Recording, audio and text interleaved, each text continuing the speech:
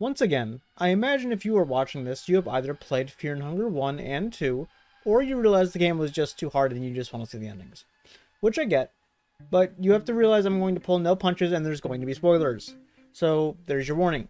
However, unlike the first game, we do not know which one of these 3 endings are canon, or if any of them are even canon, or if all of them are canon. We don't know. Fear and Hunger 2 is a game made by Finnish developer Miro Havernine. The game was fully released in December of 2022. The series didn't get really popular in English-speaking countries until 2023, when several YouTubers covered it.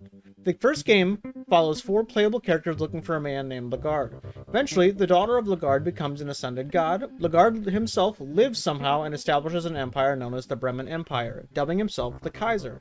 Several hundred years later, a servant of the moon god, Perkel, is holding a festival in the moon god's name, the Termina festival, a festival in which 14 people must fight it out until only one is standing, all in the sacrifice to the moon god. That is all you need to know about the game to know about the endings. However, you should have played the game yourself, obviously, but if you understand that, or can't, here we go. Ending A. Ending A is the hardest one to get, but worth it if you want a quote-unquote happy ending. It involves finding 3 telectroscopes in 3 different Bremen bunkers. An easy way to describe this ending is to keep following the blue moths in the game. The first one is in the first bunker you will probably find immediately. It's in the first building on the far left of the forest in the beginning area of the game right outside the train. This is the bunker where you will meet Needles and possibly Moonscorched Shabella if you eat all my beans! You weren't fast enough to get here. Go to the bottom of the bunker by pouring in 2 gas cans and take the elevator down to the bottom of the bunker. Down here you will find a body with an eagle key and a weird machine. To turn on the machine, it's as easy as pressing the on button. If you want to see what this machine really is, go into Rare's realm here and look again. A strange flesh machine that you just turned on. What is this strange living machine, you may ask yourself? Now you can leave the bunker. The second bunker is a little harder to get to. You need to go into the deep forest. There are 2 ways that I am aware to get here. The first of which is finding the skin Bible of Venushka. Once you do, you can read this book and draw Venushka's symbol and the summoning circle right outside the train. This will cause a tree to grow and you can climb onto it to get to the deep forest. The second way is a little longer, but it doesn't rely on RNG. You need to go all the way through the city and make your way south once you make it to the ruined west side of the city. You'll find another entrance into the deep forest here. From here, you need to search around until you find a secret entrance into the even deeper forest. Be careful here, though, because the centaur is here just patrolling around. Despite me being a bona fide Funger god that I am, I have never even attempted to fight this thing seriously. I really gotta do that sometime. But I digress. Keep going and following the blue moth. You will find another bunker. Here, you will find Stitches. Kill her and find 2 more gas cans in this bunker as well, or you can just use any you find lying around. Then once again, go down the elevator and turn on the second telectroscope. Then once again, you can leave. Okay, now this is the really hard part. The third telectroscope is much harder. In fact, it is the second hardest thing to do in this ending. It doesn't help that the only somewhat competent tutorial on YouTube on how to get this is 40 minutes long. So I've taken this upon myself to explain it in brevity because no one else can, it seems. Okay, here we go. The third telectroscope involves solving the sewer puzzle to get it. The puzzle involves switching levers back and forth to turn on and off sewer pipes to get to the third bunker underneath the church. It doesn't help that the sewers in this game are almost as bad as the ones in Elden Ring. What is that? Bear ass.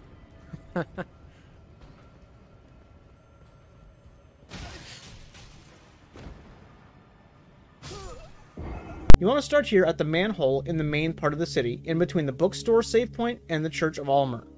From here, you can go down to the sewer and head northeast. This will bring you to the sewer lever puzzle. Now, you want to set these levers to down, up, down, up. This won't make a ton of sense yet because you still won't be able to do anything here.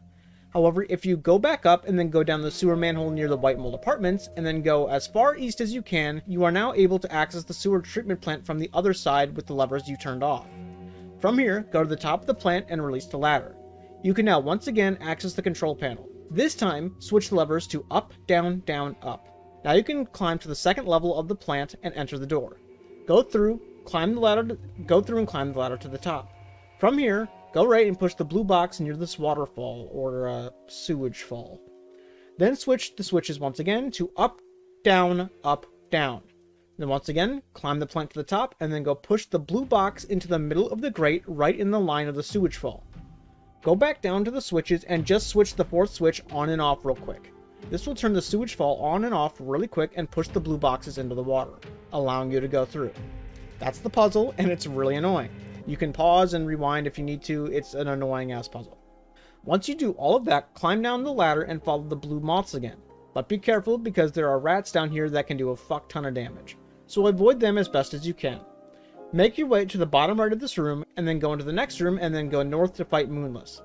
She's a tough fight, but take out Black Steel. This will give you one of the best, if not the best, one-handed weapons in the game.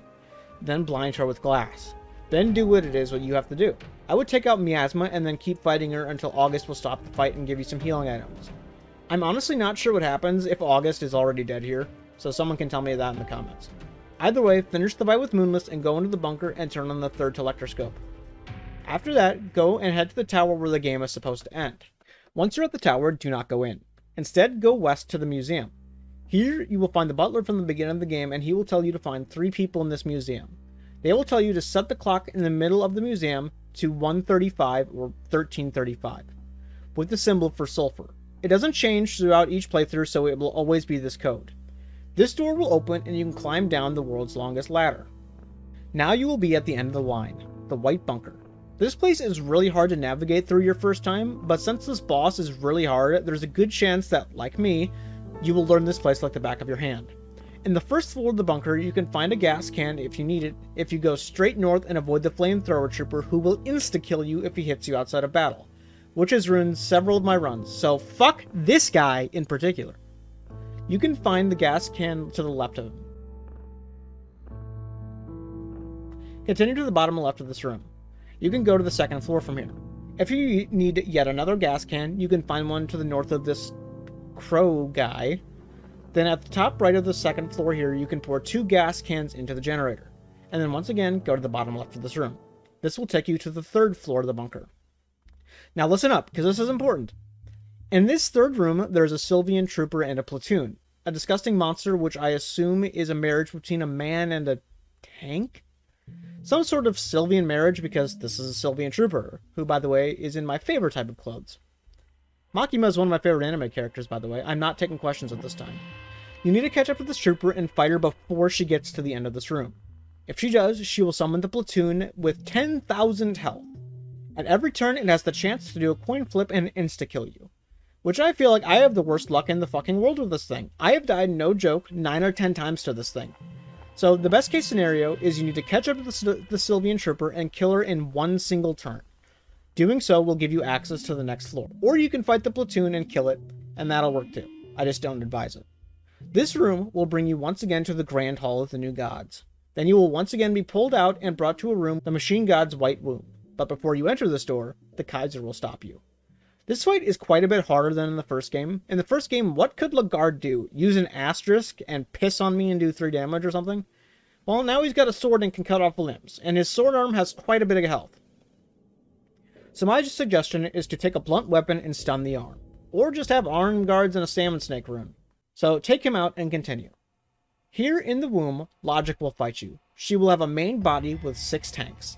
Every once in a while, these tanks will activate and start an extremely strong attack. Every turn, she will cast Red Arc in some way or another. Either a single attack, a double attack, or one that hits everyone. This wouldn't be hard, except she has 20,000 HP, and your attacks seem to do half damage here. And on top of that, after 13 turns, she will mature into the real Machine God. This one has a woman on the throne, and the Hand of Creation and Hand of Destruction. Once she goes into this phase, she will heal 9,999 HP, and start the fight once again. If you somehow make it here and aren't dead, and didn't kill her in 13 turns, take out the Hand of Destruction immediately. It has 4,000 HP and can use Hurting, Black Orb, or Combustion. The Hand of Creation is useless and only heals like 200 HP per turn, which if you are here, it's less damage than one singular attack will do. The other problem with this phase is regardless if you kill the Hand of Destruction or not, she will cast Moth Swarm. The blue moths from earlier will come and hit you and do a bit of damage and heal Logic the same amount of damage. After you somehow kill this annoyingly difficult boss, which I think is a contender for the hardest boss in the series by the way, she will open up and show you her real self. It's the girl in the pink dress that you've been following all game. If you're playing as Olivia, which I am here, she will say that this is her sister. The god will open up and absorb you and your party. This Machine God is sort of like the third impact in Neon Genesis Evangelion. It completely absorbs you and everybody else. giving true world peace, sure, but the loss of all individuality. However, everyone not dead will circumvent the moon scorching and the Termina festival will be ended prematurely, making this the only ending where more than one person can survive. However, you and your party will not be escaping logic, and you will be absorbed. Ending B. Ending B is a little easier to describe, and it was also the first ending I got. As we've discussed, there are 14 people in the Termina festival. This ending just has you complete your end of the bargain. You have to either kill the other 13 people, or you can have them killed, or do whatever it takes to be the last person standing. You need to do this only on day 3, or deny Perkle's offers if you do it sooner than day 3 morning. Perkle will congratulate you when you get to the top of the tower, and he will say that the moon god left this world long ago along with the other gods. So Perkle has stopped serving him. However, he has continued the festival in the name of the new god instead, the sulfur god. He won't tell you much about the sulfur god, so I suggest you watch my video on him on screen right here if you want to know more. But he will say he'll just let you go instead, as long as you can get through him. This ending's a little easier, however, it is the second hardest one to get in my opinion. Not because it's hard to get to the final boss, but because the final 2 bosses are decently hard to fight back to back. The first fight is Perkle. The strategy I have for him is to immediately take out his left wing, as in the right one on the screen. This wing can cast Feather Rain, which is quite annoying. However, the main problem with this wing is it will block everything else if you don't take it out. However, do not take out both arms whatever you do. If you do, he will cast Black Orb and Hurting instead, which is much more devastating than Lunar Storm or Feather Rain. His torso isn't too strong, having only 4500 HP, so it's smart to put a dot on his torso as soon as possible to take it out fast. Because if you don't know, dots in Fear and Hunger are stupid strong. So set him on fire or bleed him. After you take him out, he will be battered and beaten, and with his last breaths he will break the chain that he had on the moon gods, or the remnants of him. I'm not sure what this actually is symbolizing, so if anyone knows, put that in the comment. And with that, the traces of Rare will come to fight you. Rare is much more annoying than Perkle. He has several eyes that will constantly drain your mind, making magic almost impossible, and if you're at 0 mind, he will also do a coin flip attack that will instantly kill you. So do what you need to do fast before your mind gets sapped. He can also summon a dreamscape that can either stab you or cut off a limb, which is super annoying. He can also moonscorch you, which will not turn you into a monster, but will instead set you on fire, which as we discussed is a big deal in Fear and Hunger. It also doesn't help that if you get a limb cut off when you have a 2-handed weapon, your run is pretty much over if you don't have arm guards, the fluted armor, or the salmon snake rune. Now you might think this is not too bad, but if you don't read between the lines earlier, you have to fight these 2 bosses alone. You can have a non-controllable party members like ghouls, blood golems, or black Caleb, but it's really annoying to pretty much have one effective way of damaging the enemy and 3 meat shields. Once Rare gets bored of you or whatever, he will return to space or wherever he goes to, and you will wake up on the 4th day.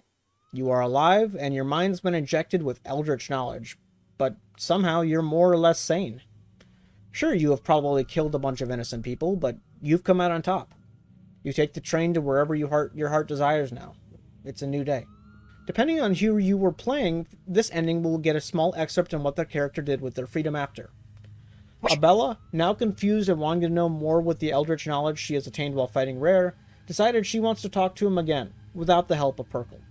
She researches and helps the space program for a decade and becomes the first astronaut, about to meet Rare once more. Dan, still depressed, ponders to himself. If he was upset with his father-in-law for sacrificing himself and his daughter to sulfur, then he just did much worse to win this festival. With nothing left to live for, he considers what Pocket Cat has said to him. He knows what Dan did, and he knows he's an empty slate. Why not take the offer? Dan thinks to himself. More than likely, Dan becomes the new Pocket Cat no matter what here.